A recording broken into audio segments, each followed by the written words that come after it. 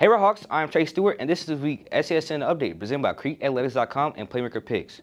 For the fifth year in a row, a ladies bowling team will compete at the state level, led by senior Breesy Caudill putting up a 203 to get the match started, and followed by a great Baker match of 181 with the combined efforts of Dajane Weatherby, Alexa Pina, Lizzie Jones, Matt Jones, and Breesy Caudill. The Redhawks swim team swam in the Snowball Invitational last weekend at Sewanee University. The Lady Redhawks basketball took a loss to Warren County but bounced back with wins over Hutchinson on Saturday and a smackdown of Antioch 73-16 on Tuesday. They currently sit at 19-3 and 2-0 in district play.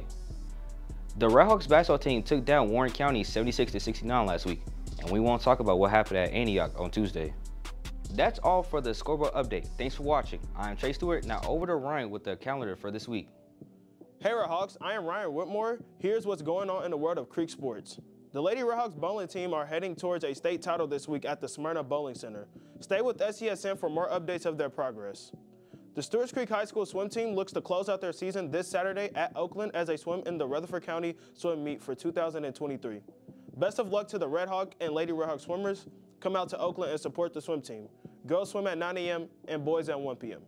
Both Redhawks and Lady Redhawks basketball team will host the Bulldogs from Smyrna on Friday night here at the Creek. Girls at 6 o'clock and boys play at 7:30. Don't miss the opportunity to see these teams in action.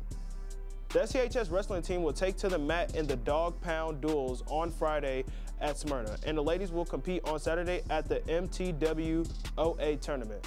That's all for this week's SCSN update. I am Ryan Whitmore. We will see you next week on the SCSN update presented by CreekAthletics.com and Playmaker Picks.